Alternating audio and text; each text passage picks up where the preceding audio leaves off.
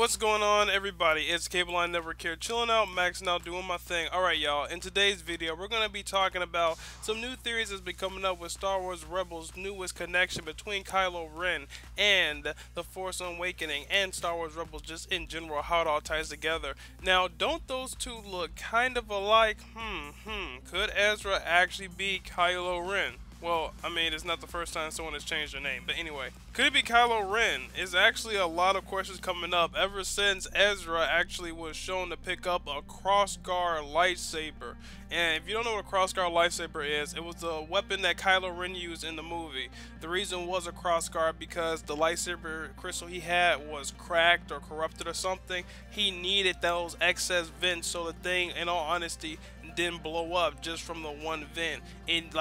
The kyber crystals, which made lightsabers, contain a vast amount of energy. If not properly channeled right, it could screw up. That's why every other lightsaber looked refined. It looked like it was all held together, and Kylo Ren's looked like it was, in all honesty, falling apart. That's why you saw sparks flying off it and everything. It's very unstable.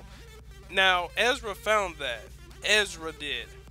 Why else would there be a crossguard's lightsaber? Now remember also when it was when Kanan and Ezra first saw the Inquisitor, Ezra actually tuned into the dark side to control Beast to actually attack the Inquisitor. Now let's be honest here. It's just a theory, observation.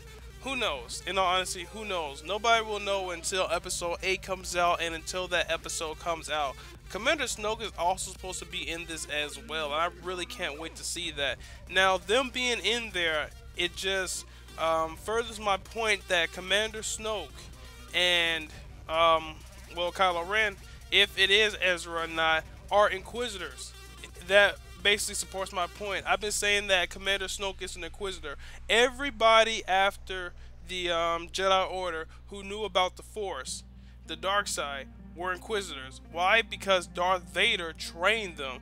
Now, Darth Vader and his master had a whole rule of two. They couldn't be his apprentices because Darth Vader was an apprentice to the master, which was Emperor Palpatine. So Darth Vader bestowed upon them the title of Inquisitors. I forgot what Inquisitor actually meant, but basically they went around hunting Jedi, killing everything in sight, being just so awesome with their dual blade sabers. Put in the comments, what do y'all think about this? I want to hear what you guys have to say. Thanks again for watching. Peace out and talk to y'all later.